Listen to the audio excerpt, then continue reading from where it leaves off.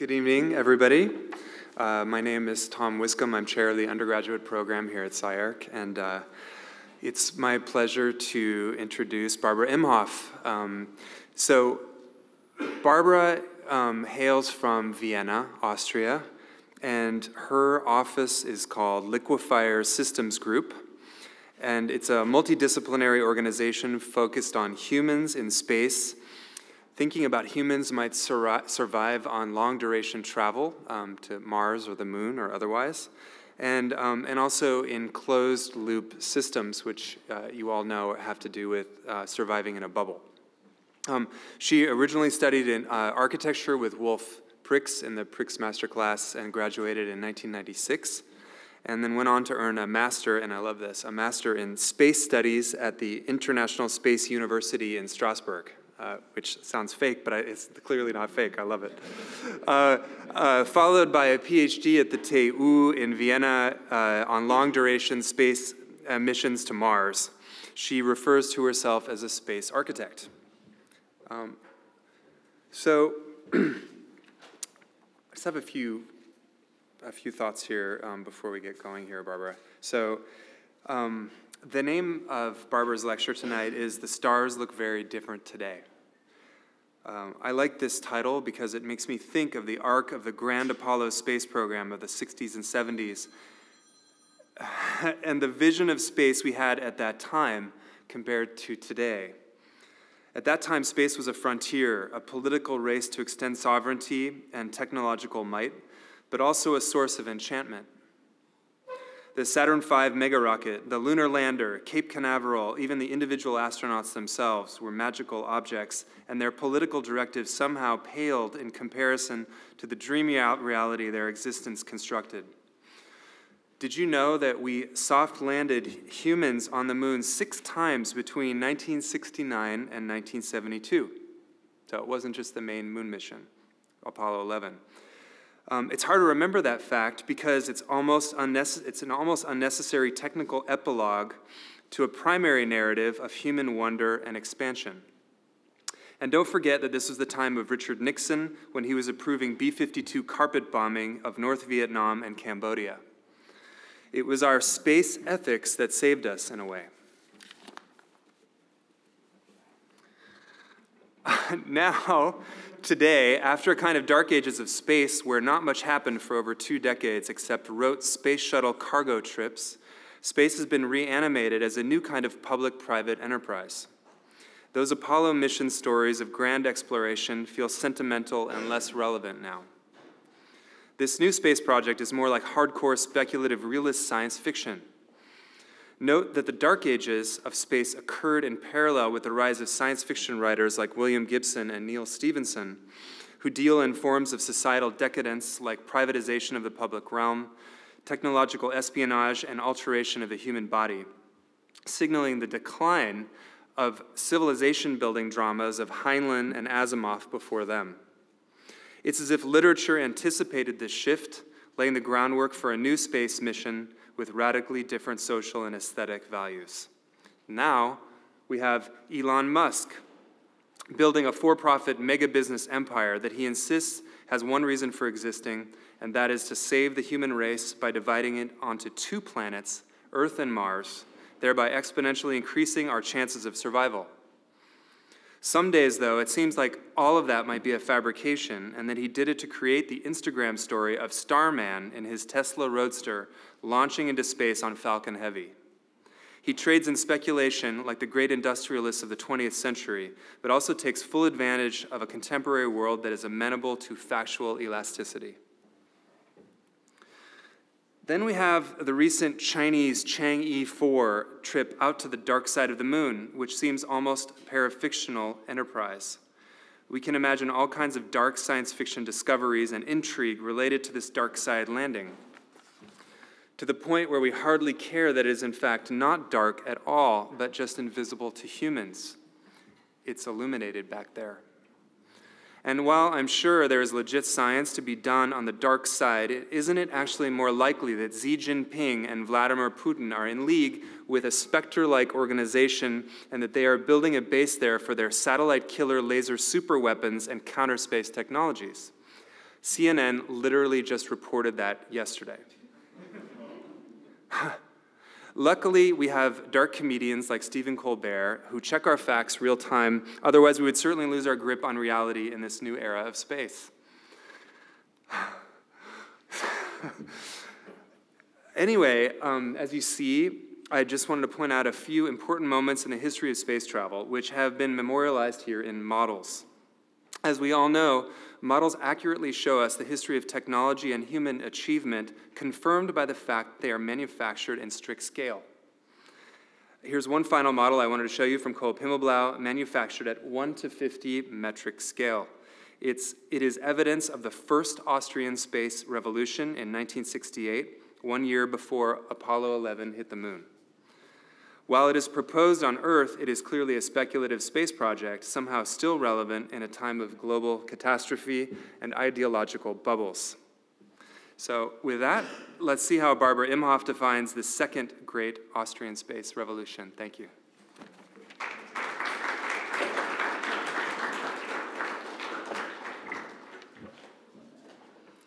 Thank you for this fantastic introduction.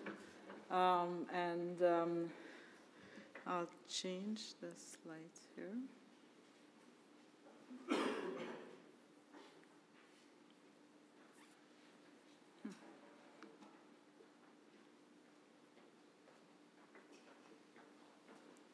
Good, thank you. I can't see the mouse. Oh, there. Can you just put it up? So the last slide, The Cloud by Kolb Himmelblau, was actually conceived in 1968, which is the same year David Bowie wrote the song to Space Oddity, The Stars Look Very Different Today. And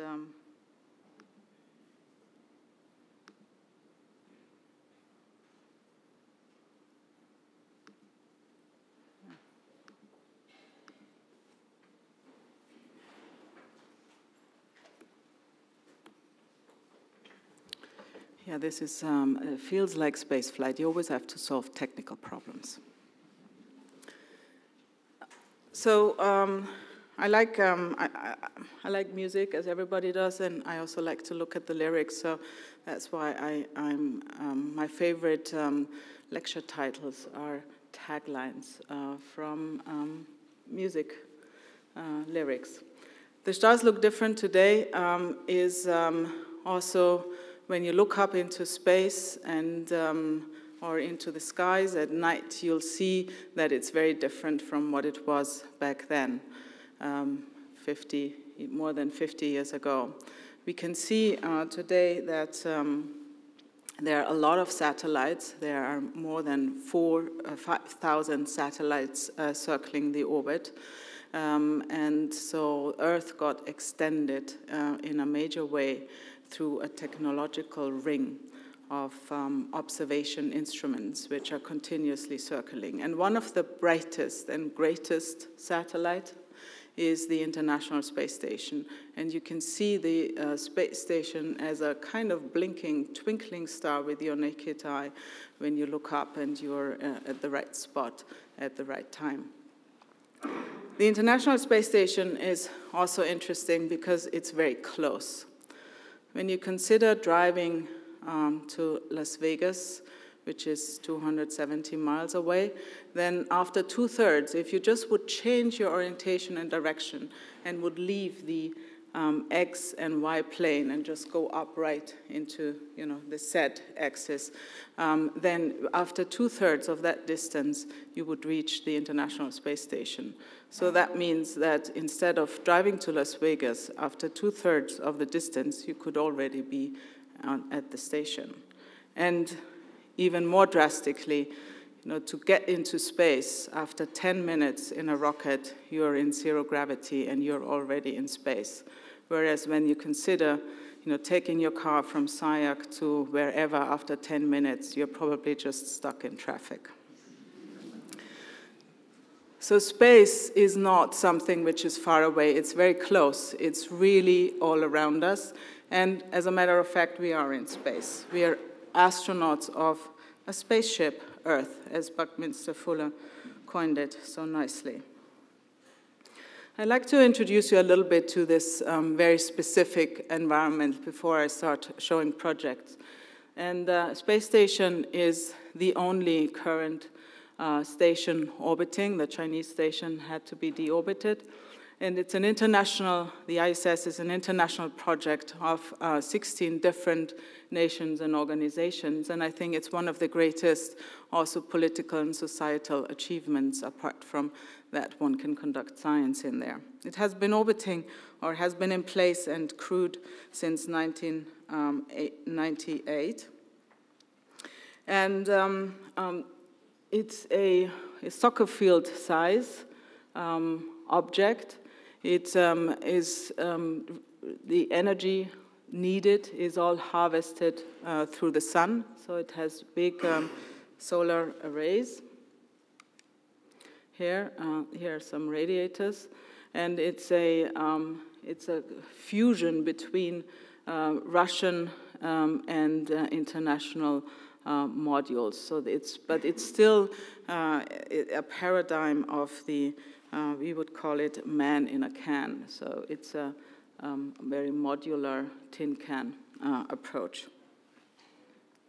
But it's in microgravity, and microgravity for architects is especially interesting, and because suddenly you are in an environment which you might only know from diving, scuba diving, or any kind of free diving, where all the directions are the same. So top, bottom, right, left, they feel the same, you're floating. And suddenly, whatever you've learned about chairs and beds and you know, the furniture we use in architecture to place in our apartments or habitats, that this is completely obsolete. So whatever you've learned, any kind of standards, you have to rethink anew, because what happens in microgravity is that you're without gravity, your body is different. It looks approximately like this.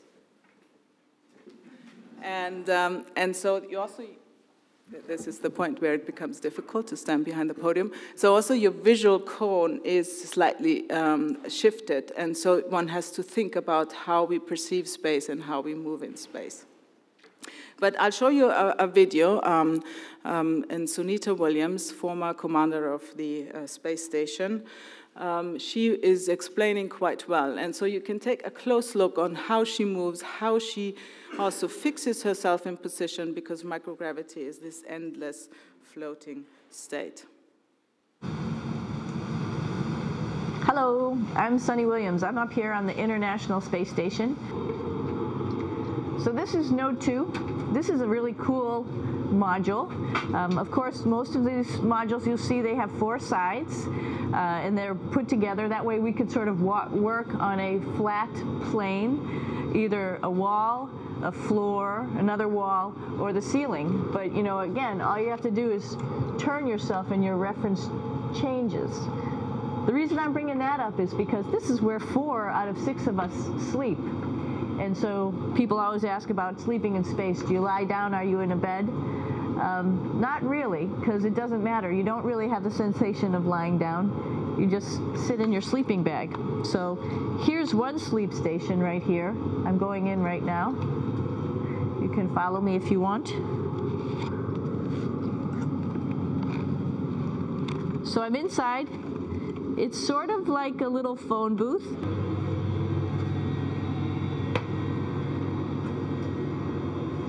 Here we are in the U.S. laboratory. Again, this is a laboratory with science experience on all of the walls here, all sorts of stuff that we do. And one of the things we also do is we exercise. We have some exercise equipment on board the space station. We need to do that because we lose bone density and muscle mass while we're up here, and that's a result of not having to fight against gravity. So how we keep ourselves in shape are with a bike, a treadmill, and a weightlifting machine. This is the bike. You notice the clip pedals. So all you need to do is actually clip your feet in, and then you can start pedaling. You don't need a seat. because you don't sit down. Actually, I haven't sat down for 6 months now, so you don't need any type of seat. Just make sure you're held in with your pedals. So you can see that this environment is quite different, and it's quite exciting to design for it.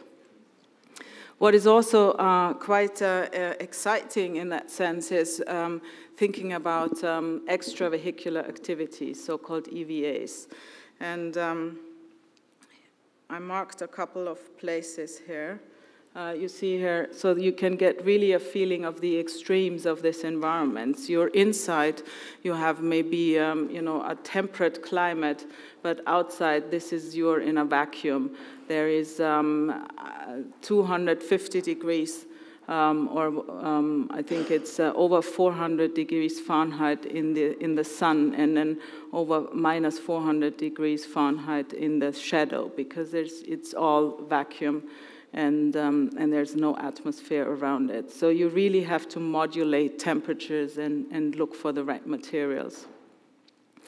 So, and when you are outside of the space station, then it's also, of course, specifically dangerous, because once you float away, you're gone, unless you have propellant to bring you back to the place where you left.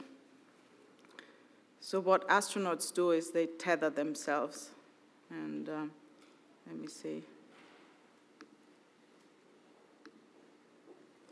Here you can see some of the tethers, and I really like this perspective from the astronaut's helmet, actually, because you can really get a feeling. And you just have to imagine that you're circling with 28,000 kilometers per hour around the Earth. And around you is just the vast universe.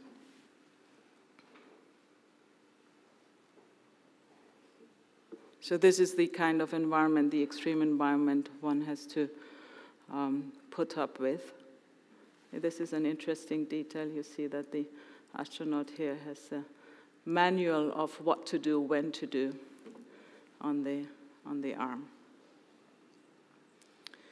So where can we find these kind of extreme environments to test equipment and to prepare for space travel? One option is the Antarctic, because the Antarctic is very cold, it's very isolated, it's very remote, it's a desert like Mars, it has strong winds like Mars, and it has temperatures very close to Mars. So it has approximately minus 100 degrees Fahrenheit, or even below, and that is quite equivalent to what we can see on Mars at the equatorial plane. So one of our projects is about building a greenhouse facility. We work with each project has a specific focus. So this is a greenhouse. We work together with the German Aerospace Center and 12 other international and European partners.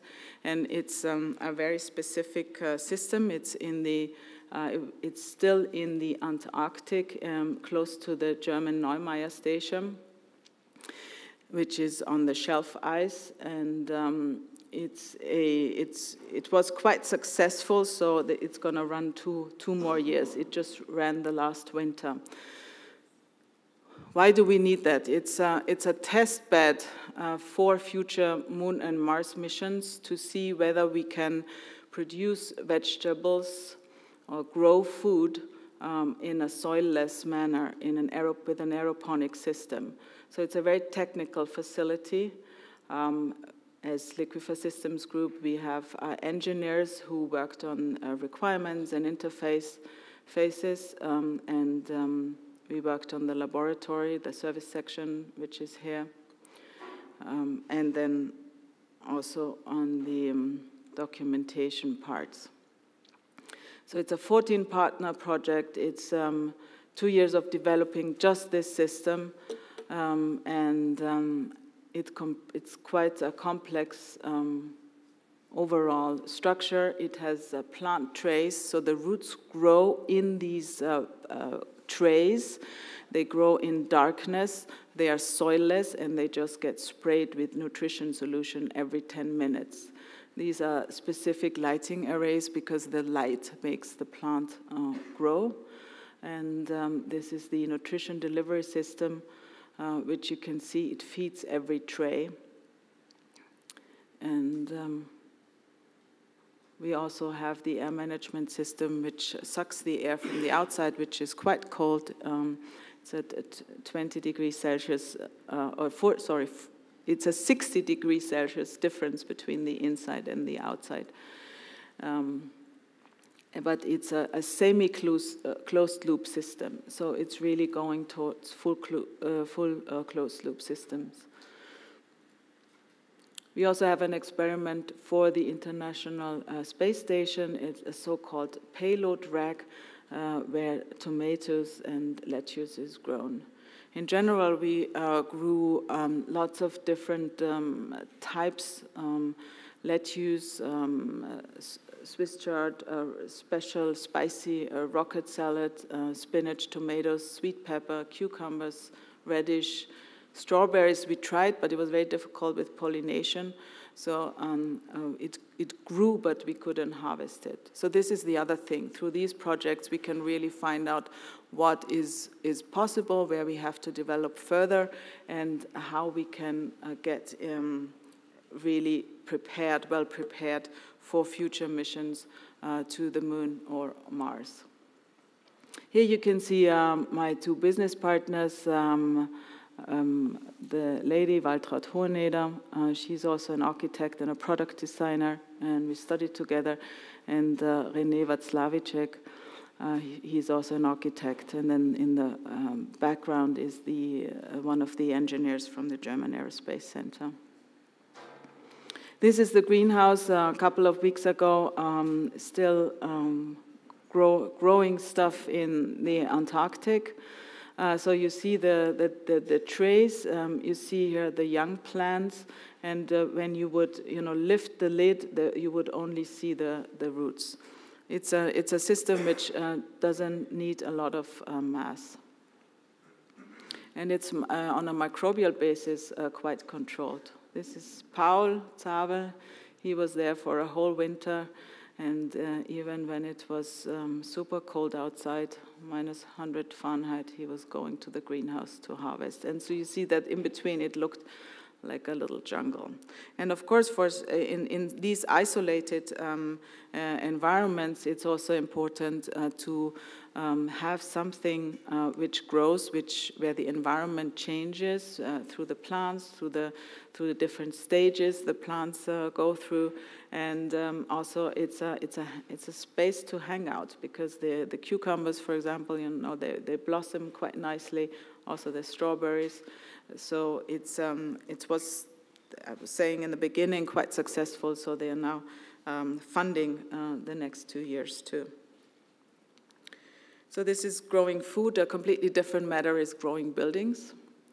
It's another project. So we're pursuing a work path in the area of space exploration, but also in biology and integrating biological systems into architecture.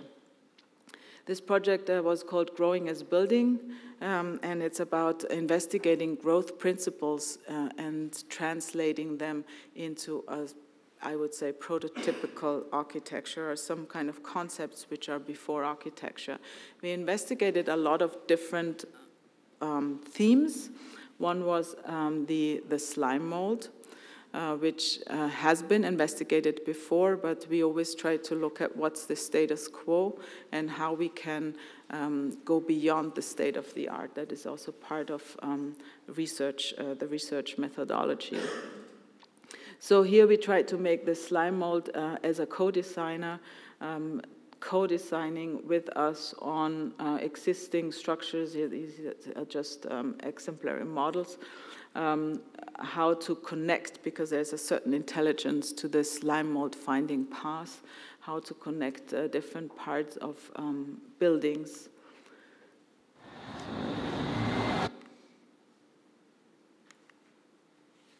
another part was material systems. Here we looked into mycelium, and back then it was a time when at the same time at the MoMA in New York there was a mycelium brick tower built up, but we were not interested in growing mycelium bricks, but we were more interested in really looking into integrated material systems, which means that we looked at what does the mycelium do? It's basically it's the mushroom. So the mushroom is the fruiting body, and everything below earth in the soil which connects the different fruiting bodies, that is the mycelium. So and the mycelium eats cellulose. So here we investigated on to which extent, when we use cotton structures for membranes, architectural membranes, if the mycelium does change the structural capacities. The membranes only work with tensile forces, so we try to also introduce or try to change the structure so that actually from a hanging membrane you can create an arch through the stabilization of the mycelium, which became integrated into the cotton membrane.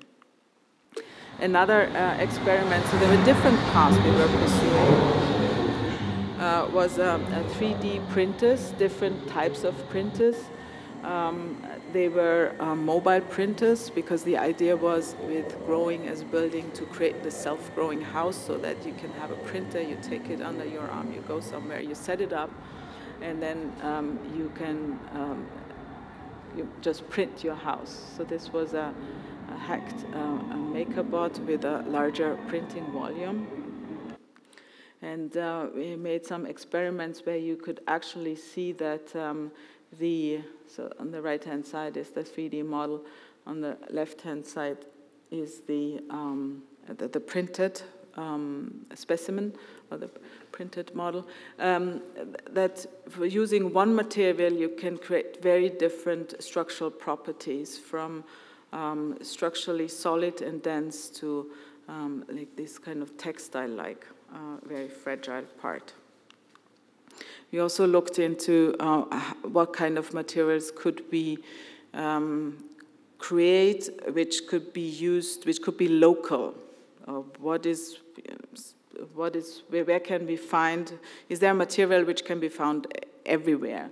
And we worked on this project again with a lot of biologists, microbiologists, ecologists, plant biologists, so the microbiologist, she was always creating these recipes for the mycelium, but also for this printer material here, the calcium carbonate based,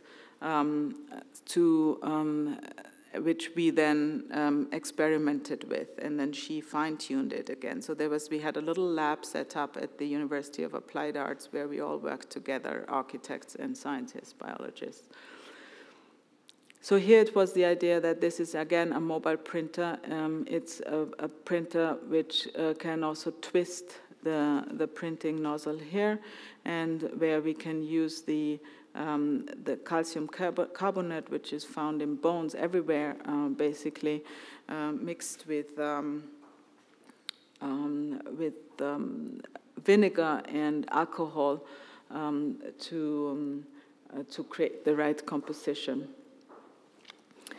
As part of this whole project, we investigated bioreactors. That was at the beginning more a side issue, but when the biologists started experimenting with these three materials, calcium carbonate, vinegar, and alcohol, they found out that actually while mixing it together, it creates carbon dioxide.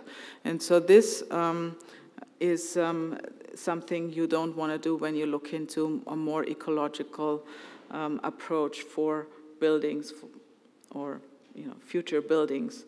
And so part of the bioreactor then became part of the loop where one could actually, so the bioreactor took up the CO2 and transformed it into biomass and oxygen. The next project just directly connecting to that by chance is the Living Architecture project, and that is interesting because it's a 3-in-1 bioreactor comprising a microbial fuel cell which produces energy and polishes water, so we can clean gray water, whatever we use in the kitchen, for example, with it. And it has a photobioreactor connected to it, which basically supplies the food to the synthetic microbial consortia. That is, especially on the European side, a very interesting topic because it's about genetically modified organisms and fine-tuning the organisms in that sense that they really can work better for us and take up the or recover the resource of phosphate in our example, but they can do many more things. So we can, use it as a nutrition solution for our plants again. So with this, we are currently building this wall. You see, it's not filled yet. It's a couple of weeks back. We're gonna inoculate it. So put all the different specimen in there. That's quite the diagram how it works. So each of these experimental boxes are comprising these 3 different bioreactors with synthetic microbial consortia and wild-type microbes. And the aim is really to change the way we create or we deal with our waste, to have waste, to see waste as a valuable resource.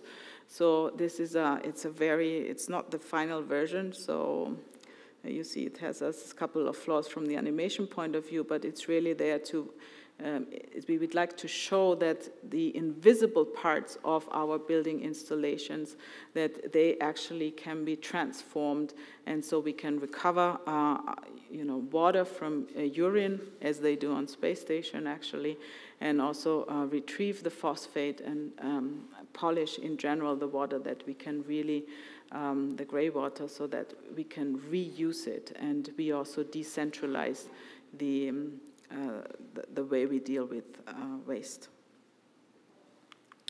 And all this comes together under the umbrella of a concept we have been pursuing since a couple of years already, which is the city as a spaceship. One of the co-founders, Susmita Mohanty, she's from India, lives in Bangalore, but has lived in Bombay before. So she created this kind of vision that cities can be like spaceships. Because what is a spaceship? A spaceship ideally is a kind of biosphere where all resources are recycled, are kept in a loop, where we recycle also other materials, and it's a lot about self-sufficiency. So this is the overarching, I would say, concept we are trying to pursue with our projects. For this, we work together with a lot of different partners from different research institutions all over Europe mainly, but also internationally.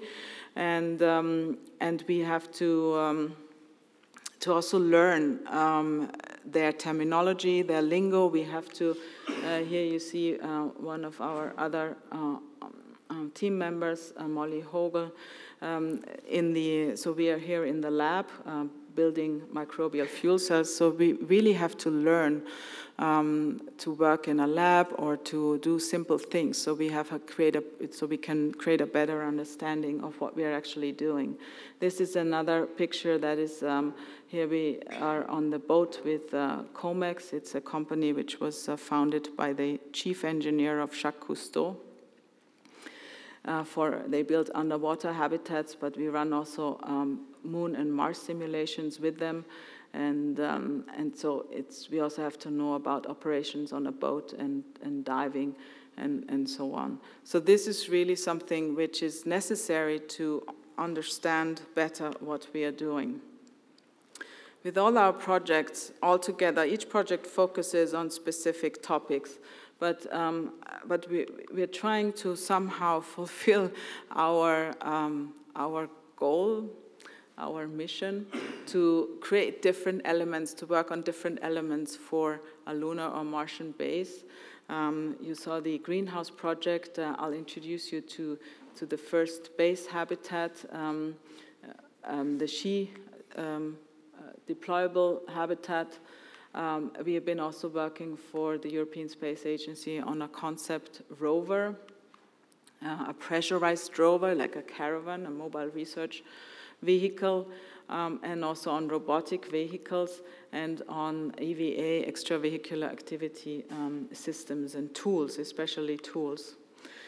We did a lot of simulator studies, so that is a building where you can, in an artificial environment, simulate you're on Moon or Mars and test equipment there. And more recently, we have been pursuing different methods of 3D printing. Biomimetics, we've been doing it for a long time, and also looking at ISRU, that stands for In Situ Resource Utilization.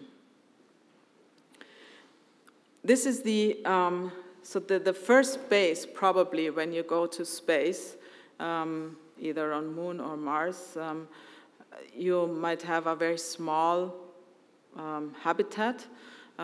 We built a prototype, a test bed for Earth to be tested in simulations to train astronauts for future missions. It's the SCI habitat, self-deployable habitat for extreme environments. And the idea was that it could also function as remote research bases in Antarctica or as a high-tech unit for disaster relief. You see again, it's a multi-partner project under the lead of was under the lead of the International Space University, and we were in charge of all the technical coordination and also the design, the envelope design, and the interior. So it's a habitat that has, I would say, a size of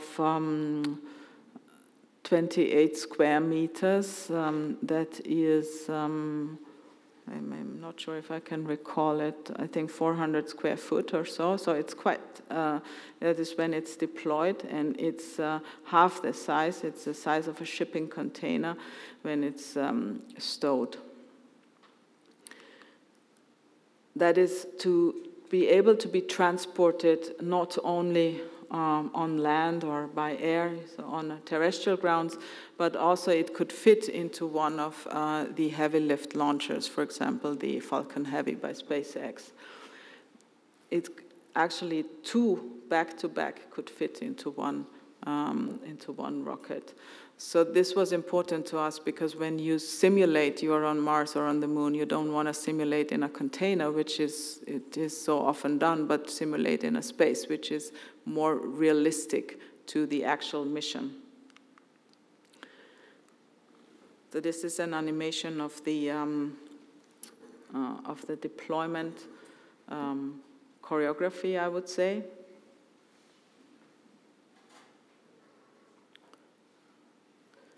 So the habitat has 6 petals and 4 larger ones, 2 smaller ones.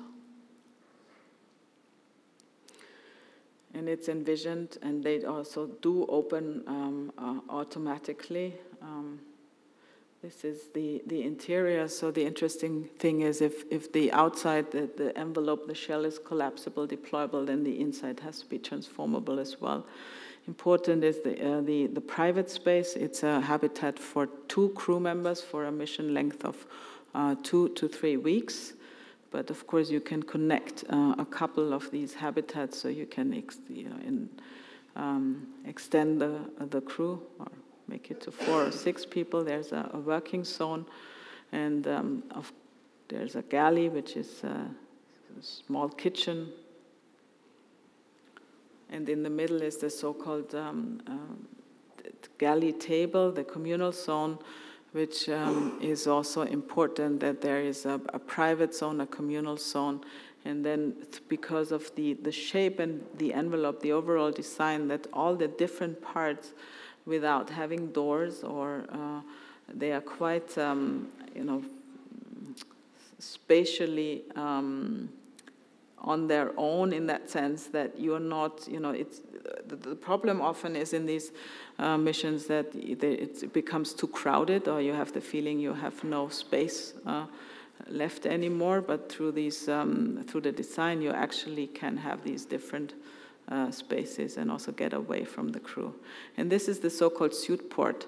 That is a double door. You step into that suit, and it's a quite common concept and interface for especially Mars exploration, but also lunar exploration, because you don't want to get the outside environment inside, or you don't want to contaminate with your own biology, microbes we are carrying around all the time, the Martian surface, because when we go to Mars, we want to find alien life, not the life we brought with us. So this is, these are these pristine pictures, architecture pictures you do after your work is finished. You see the crew quarters, the galley table, and then you go into a simulation mission. This was the She habitat as part of another project, Moonwalk, and this is the Mars mission of the Moonwalk project, the Mars mission simulation. Moonwalk was about the interaction of astronauts and small helper rovers, and testing these in different environments.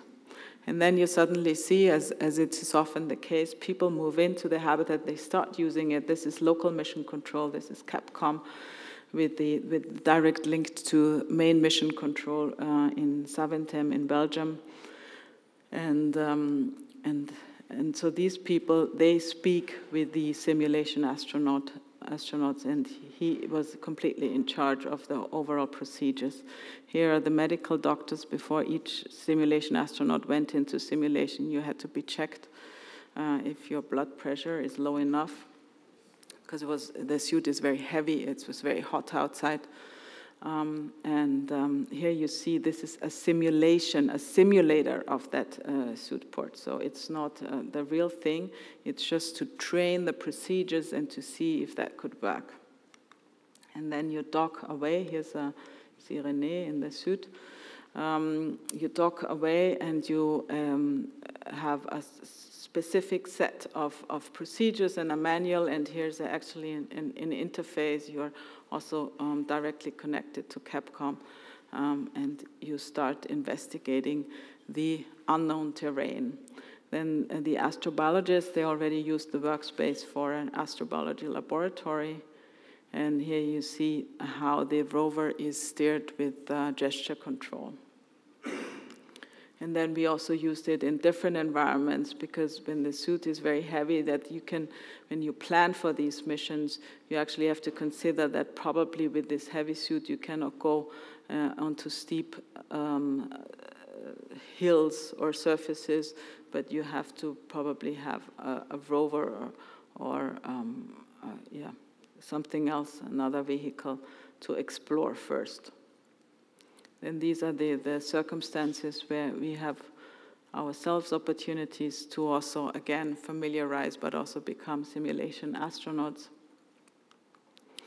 And this is the underwater simulation. That was interesting because it represented a very good, well, on two levels. First, it was under 1/6 gravity, so all the equipment was set so that it felt like as if you would walk on the moon. And secondly, that being in a spacesuit, not me, that's somebody else, in underwater is really, it really feels very close to being in a real situation, because you cannot just, walk out or take off the suit. It's all, there's a lot of procedures coming with it, and it's not as dangerous as being in outer space, but it also has its tricky parts, I would say.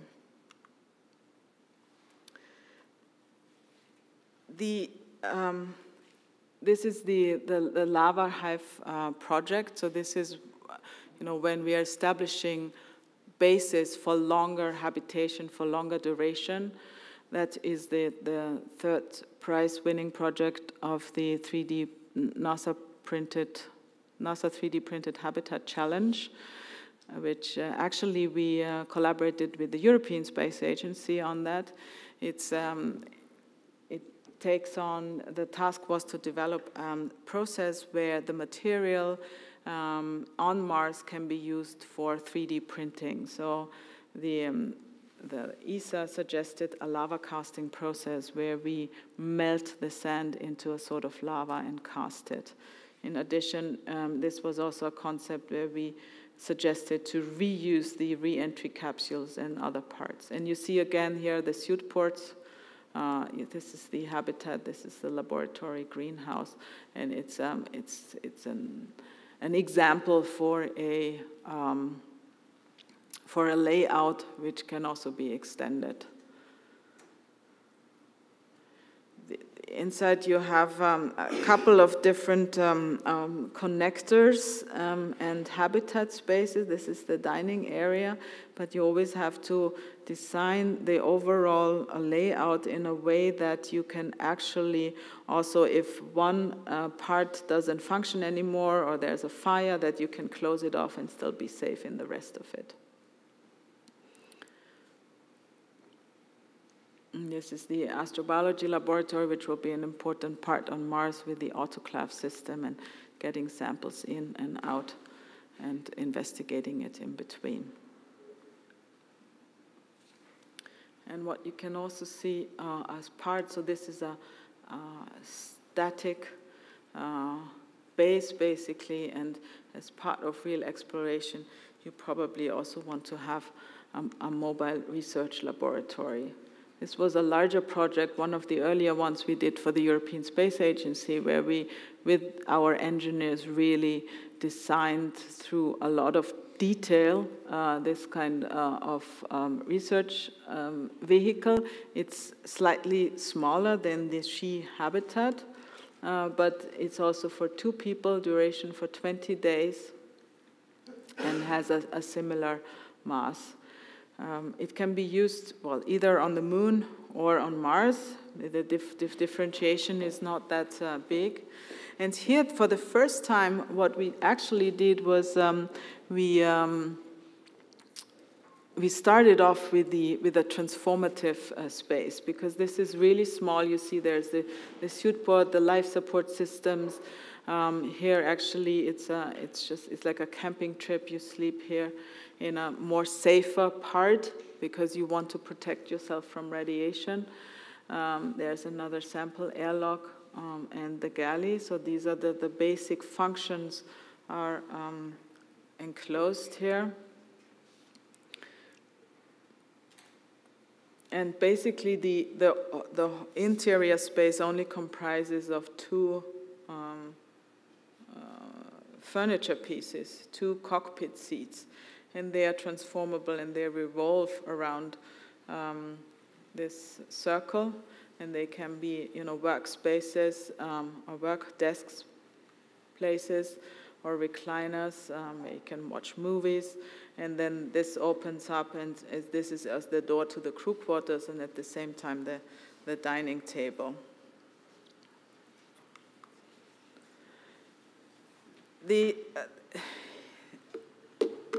So when we look at exploration, this is now, I'm going to introduce you to Regolite. This is an interesting project because, again, it looks at in situ resource utilization.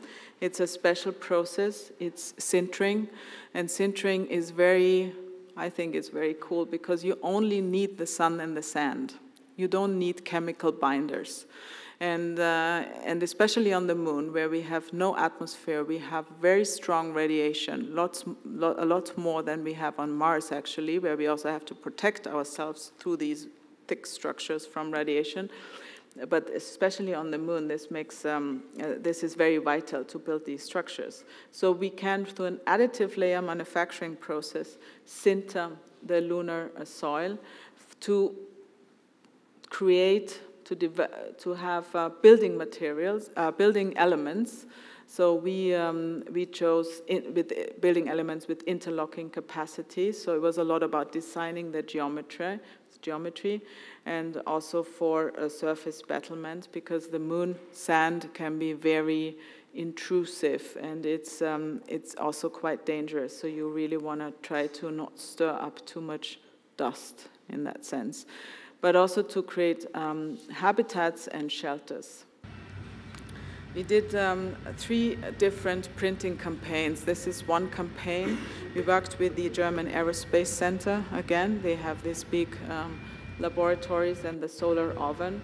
This is an automated, and with an engineering, Belgium engineering company, Space Application Services.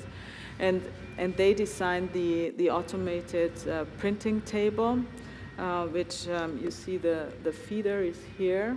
And there's layer by layer, the sand is deposited, and then the solar beam. So this is there's lots of xenon lights are in the back here, and the beam is concentrated, and so basically layer by layer is glued on top of each other. That's the process.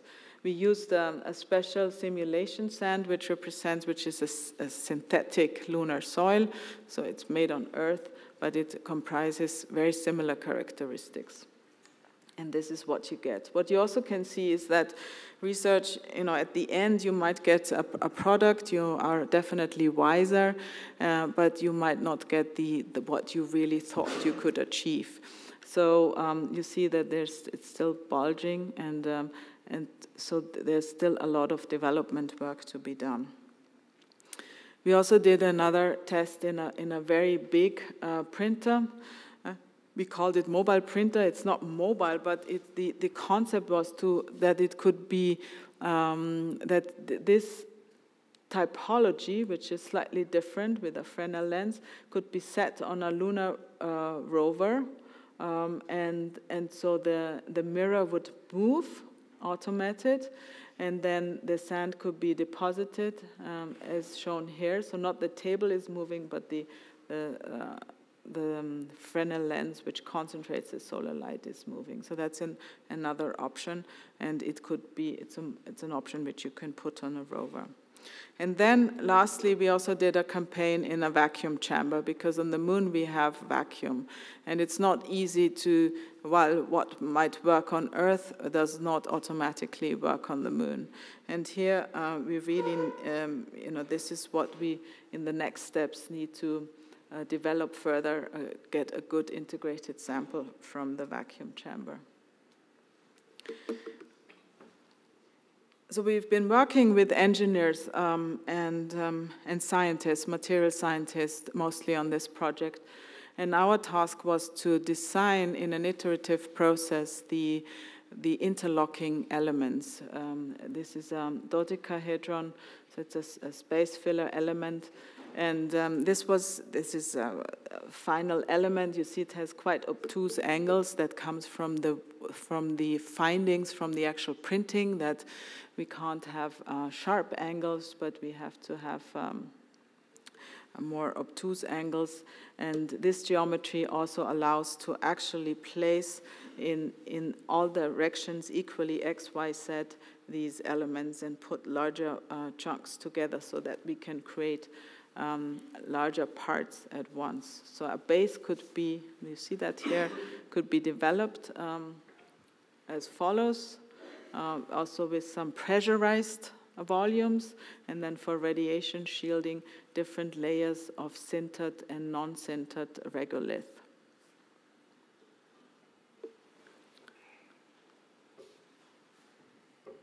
So this could be one part of it, and of course you can imagine that you can just extend this base a lot. There's a solar power station in the back. You see some mobile elements again, and the idea is to have everything automatically, robotically sintered, and then bring in the pressurized volumes, which are partly inflatable and partly rigid. Also for the launch pad, you would need, so that the sand doesn't get into, close to the base, you will need some protecting apron. So this is then what a future lunar base could look like. Some is still under construction. But right now, we are not there yet. Soon, but not there yet. What is currently right now happening, and we are part of it, is the Gateway. That is the next space station. It's supposed to circle in this orbit around the moon. This is the Earth, this is the moon, and have always visibility to Earth. And at the same time allow, because it's called Gateway, Lunar Orbital Platform, be a kind of gateway to the surface of the moon and further also to Mars. And we were contracted by Airbus, who's a space station partner, so we're working with all the space station partners together to design the interior of this IHAB. So you see, in comparison to space station, this is small. It's for political reasons. It's on here that not to scare everybody away from investments. Say, okay, next thing we do something smaller, but further away in deep space, where we are not protected from radiation through the Van Allen belt. So there are a lot of more challenges. Also, the missions should be shorter, 4 people for a month, and in between there are robotic systems tending the station. So I can't show much more than that. But this is not our image. That's from, I think, from Lockheed Martin or so. It's a very small habitable volume, but it's quite interesting, and we are currently building on Airbus site a huge one-to-one mock-up. So in September, October, we'll have we can show something already. So definitely, and with this I'd like to end. The stars look different today, but they will even look more different tomorrow. And with this and Viennese waltz, I say goodbye.